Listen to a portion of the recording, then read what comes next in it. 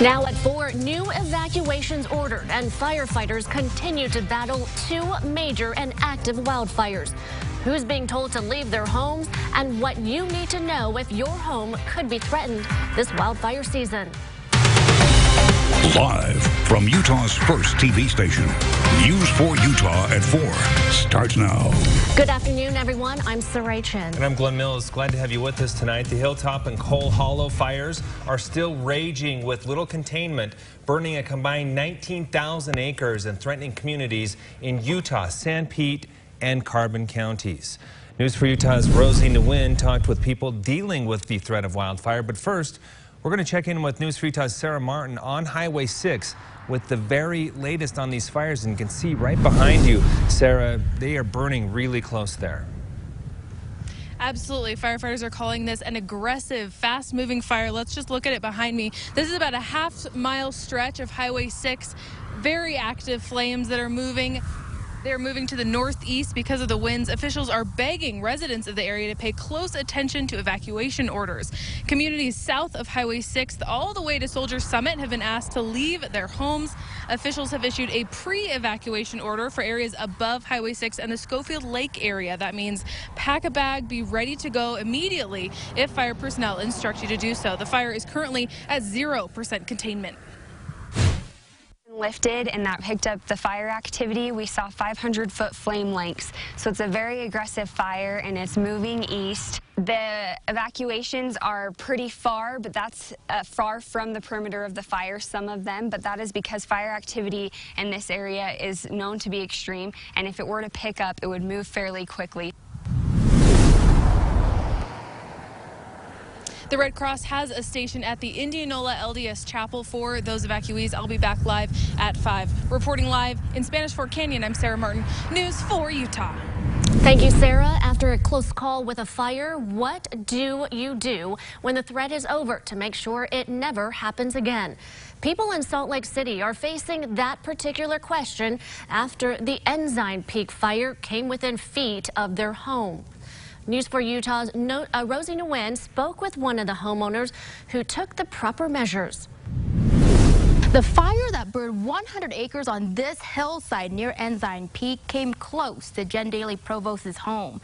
She says if it wasn't for the fire preventative measures that she took, the outcome could have been a lot worse for her family. Daly Provost watched the fire in her neighborhood from down in the valley on July 24th. She couldn't get to her house until the fire was out. The fire injured 3 firefighters, but crews managed to save her home.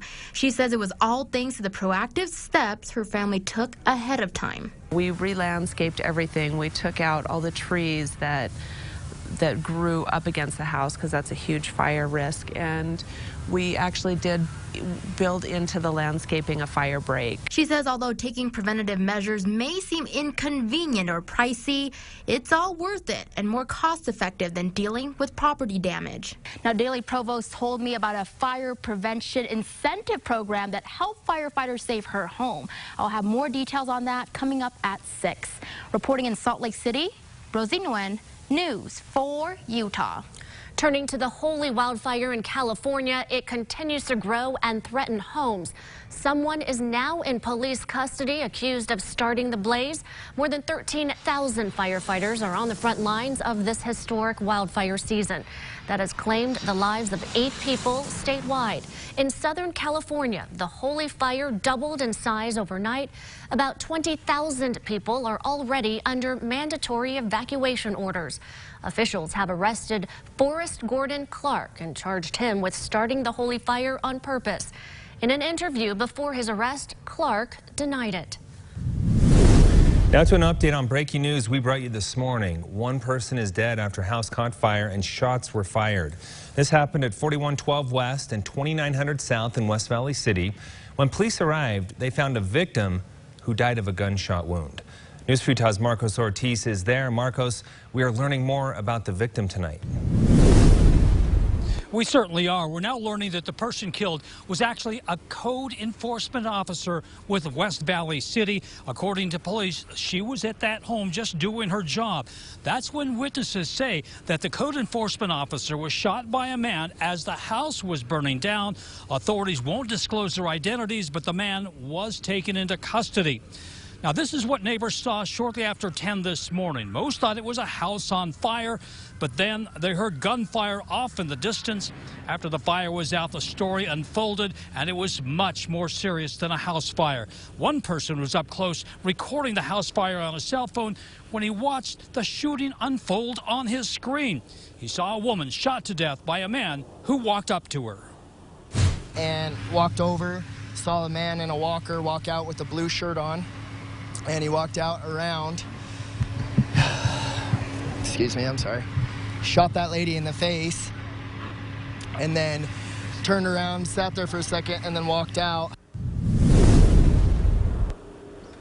He said it was just horrifying to watch and to think what had he just seen on his screen. Now, just a short while ago, West Valley police say that the home that was set on fire did not belong to the suspect taken into custody. The suspect actually lived next door. Coming up in the next hour, more on the investigation. In West Valley, Marcus Ortiz, News 4 Utah.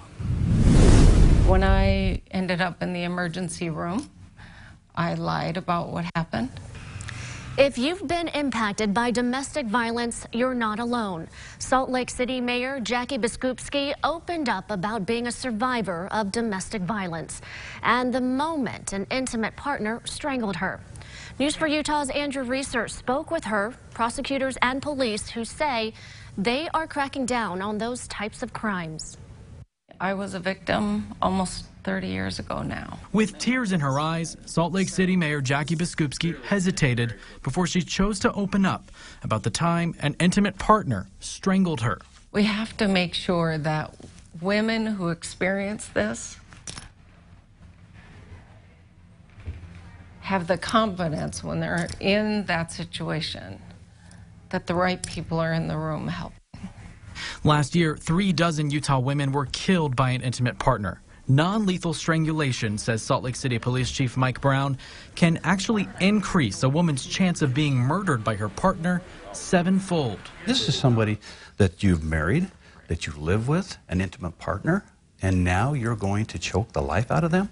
So we're learning the right questions to ask. First responders today being trained, listening to disturbing examples of when agencies drop the ball when handling strangulation cases. The YWCA sponsoring what they're calling a strangulation summit. We know that about 50% of the people who come to us at the Family Justice Center report that they have experienced strangulation. So first responders are learning to recognize the signs. Redness on the neck, a hoarse voice, things like that. So abusers, says District Attorney Sim Gill, can be brought to justice. When you choke somebody, I use the term Russian roulette. It literally is you're playing with the life of somebody else. When I ended up in the emergency room, I lied about what happened. Mayor Biskupski says she hopes victims will be empowered, knowing people on the other end of that emergency call know what they're doing. We are here to serve and to help. Mayor Biskupski says her experience was different 30 years ago because abuse victims weren't believed, sometimes even blamed. She says times have changed, and if you or someone you love is in crisis, call the number 800-799-SAFE, or you can go to goodforutah.com. We've listed many resources available right there. A very candid mayor right there. Yeah, I've never heard her talk about that before, and even though it was so long ago, you could still tell she's really struggling with it. The impact it solves throughout your life, you know. Well, still ahead on News 4 Utah at 4. A story that we first covered here at News 4 Utah has now become the basis for a major motion picture. We go to LA for the premiere of The Black Klansman. Plus, back to school is here, like it or not, which also means school immunizations. We explain what you need to know about your kids' vaccines. And a story you'll see only on News 4 Utah. Time is running out to help a 12-year-old comic book writer from our state publish the second issue of her Comic with a Cause.